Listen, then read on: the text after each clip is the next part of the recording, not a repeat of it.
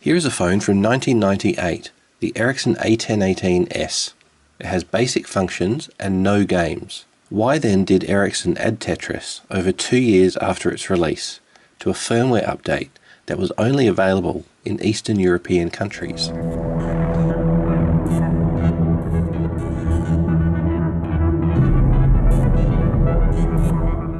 In late 1999, Ericsson released the T28, the first Ericsson phone with built-in games, Tetris and Solitaire. Nokia already had the very popular Snake game. Ericsson, being the third largest phone manufacturer at the time, decided to add Tetris to their phones. Throughout the following year, Ericsson included Tetris on many other new models as well. Then in 2001, a couple of things happened. One, Ericsson stopped making phones as they transitioned to Sony Ericsson. The last phone that Ericsson made was the T68M, which was also incidentally the first colour screen phone available worldwide, and yes, it included a colour version of Tetris. Another thing that happened in 2001, before Ericsson transitioned, is they released a firmware update for the much older A1018s. The firmware was only available in Eastern Europe, and it mysteriously contained Tetris tucked away in the Tools menu. The firmware itself ended up being so popular that it spread around on internet forums, and owners of A1018s began flashing it directly into their own phones. So let's have a quick look at this phone. Have a look through the menus. They're all pretty standard, nothing much there, and that's it. So there's no Tools menu. If the firmware upgrade is successful, we should get a Tools menu. To flash this phone, I'm going to use my Windows 98 laptop. A lot of the third-party software that was written back in the day was made for Windows 98 and does struggle a lot to run on Windows XP, so this is a good option. I'm also going to need a cable to connect up the phone. First up, I have here an original Ericsson data cable, which one end plugs directly into the phone, and the other end has an RS-232 serial port on it. And this cable contains a voltage level converter, and that's because a computer's RS-232 port uses 12 volt signals, whereas the serial port on the bottom of this phone uses TTL serial, or transistor-transistor logic, which in this case is 5 volt signals. Connecting these different voltage signals together directly won't only not work, but can cause damage. Now the main problem I have here is this computer has no serial port. So instead I'll be using a USB to TTL serial adapter. These adapters are often used for interfacing to Arduino or other microcontrollers. They can be used to interface to any device which has TTL serial, such as the Kobo Mini ebook reader, which has an internal TTL serial port on the circuit board, possibly used for development or debugging. Many devices contain hidden serial interfaces, which can be really useful for modding or hacking them. So using this adapter, which is already at 5 volts, makes the voltage level converter in this cable redundant, because there's no need to convert from 12 and back again. Also, to flash this Ericsson, I'm going to need to connect pin 7 to at least 5 volts to activate, which this data cable does not do. Instead of doing all the modifications necessary to this cable, I have here a connector which fits directly into the bottom of the phone, and so I'm going to use that to build my own cable. Okay, I've got the pin out for the bottom of the phone here, so I should be able to build a service cable using these pinouts. Let's have a look at the descriptions here, and there's pin 7, which when we give it 5 volts should put the phone into test mode, and if we give it 12 volts it should enable flash as well, though most service cable diagrams that I've seen simply connect pin 8, which is 3.3 volts out, so we'll try that and see if that works. And pin 9 is data out, and it says debug messages will appear here, so that'll be useful for testing.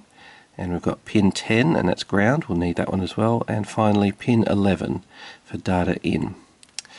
So it even gives us a description here for testing. Switch the phone off, 5 volts onto pin 7, and then when we switch back on, it should be outputting data on the TTL serial.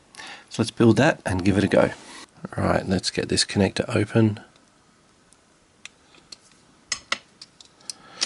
There we go. So that's pin 12 here and pin 11 here, 10, 9, 8, 7. So I'm going to start with 11.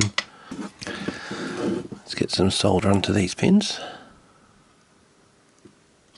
Okay, first of all, pin 11, I'm going to go with yellow.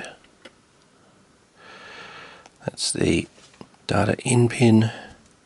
Next is ground. Pin 9 is transmit. Green. Next we have 3.3 volt out. I'm going to go with brown. Now I'm using DuPont connectors here. So for the test pin, I'm going to go with a male DuPont so I can plug it into the 3.3 volt output. Okay, we're all connected up.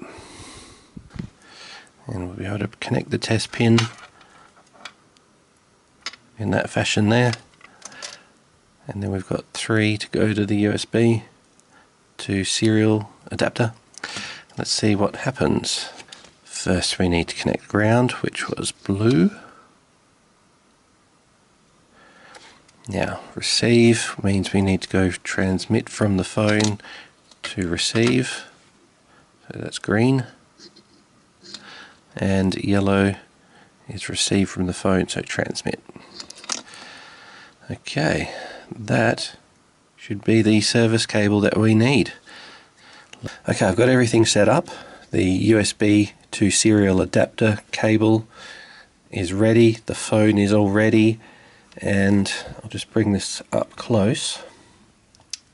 I've got the driver installed for the adapter and it's got COM3, and I also have a terminal program here to display everything coming through the serial port, and I've got that set to COM3 on the baud rate for the debug mode, so it's just a matter of powering up the phone. And there it goes. So you can see the debug messages scrolling through. So that means that the cable works and it's putting the phone into service mode. So we can now switch to the process of flashing the firmware. So we'll bring up some flash tools now, and I need to find one that works. There's various different third-party flash tools here. Okay, I found some software that does seem to connect to the phone. It's on COM3. If I download the PROM and hit start and then power on the phone, A1018 detected, waiting for handshake, sending boot, and downloading PROM. So it's making a backup of the EEPROM here, which is not a bad idea. Okay, I'm going to try flashing the phone now. Here we go. Open, flash files, Tetris, flash phone. Got some other options here, don't need any of those other options. Start. Power on the phone. It's detected. Raising flash. Well, it's most likely on its way if it says that it's erasing the flash here.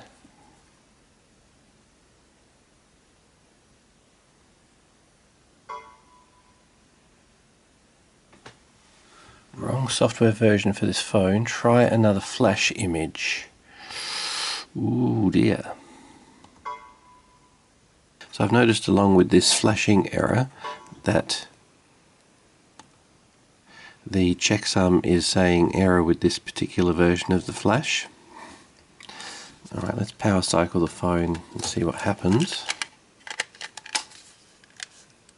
Right, well, this phone is no longer powering up, so I'm going to have to do some investigating and find out what's going on. There's a lot of different software available for flashing these phones, so I'm just going through and trying a lot of it to see what they do. And to help me, I actually have a second A1018s. And this can be useful for testing software on 2 different hardware revisions, see if there's any differences. They're slightly different. in that this one was made in the year 2000 week 05 and this one was made in the year 2000 week 16. This is revision 3B, this is revision 2A, and this one seems to be locked to Vodafone, which easy to take care of that problem. So I'm going to start using this one instead to try some of this software.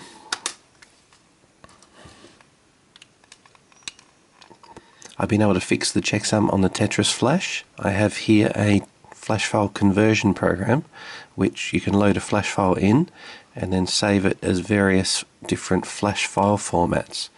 And I've saved it as a different flash file format. So now the checksum is good. Okay, the checksum looks fine. Let's see what happens this time. Flash and go.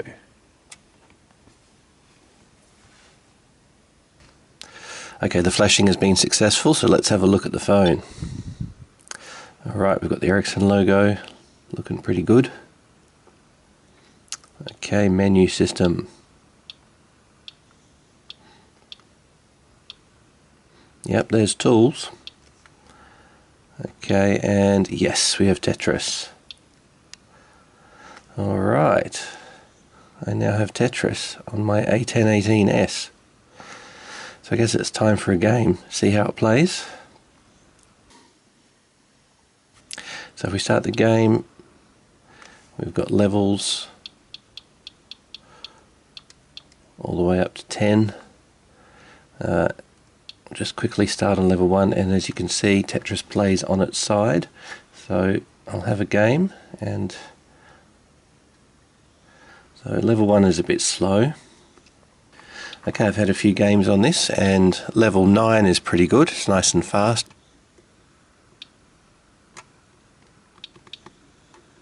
The keys are really rubbery, which is not very responsive. It does make it a little bit difficult to play with this keyboard.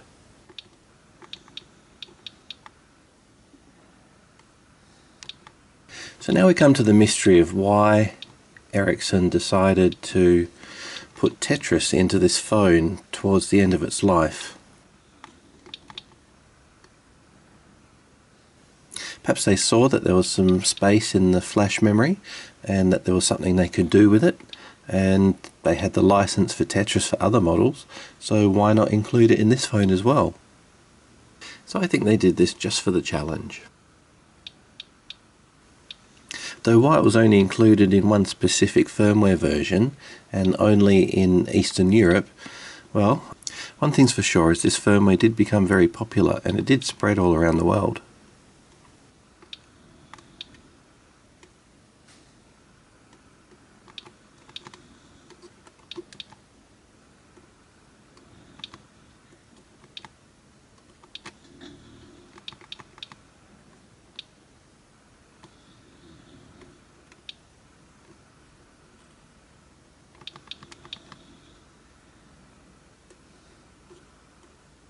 Something I found as I was going through all the software and flash files is I found something called Coke Flash. It turns out Ericsson and Coca-Cola made a special promotional version of the A1018s. If you collected Coke labels and sent Coke some money, they'd send you a phone. It seems like the only difference with this promotional version of the phone is that it starts up with the Coca-Cola logo instead of the Ericsson logo. Now I have tried to flash the phone, however I wasn't able to get it working. I tried everything that got this working for Tetris and more, but I just wasn't able to get it to work. So while I was trying all that, I found a different program called Ericsson Logo Uploader or Logo Manager by Lead, and I should be able to use this to patch the firmware in the phone to put my own logo onto the phone. So I think that's how this phone will end up, alongside the Ericsson Tetris phone.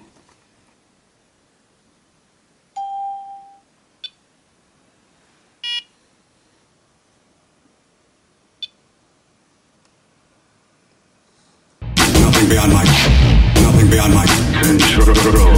Nothing beyond my control.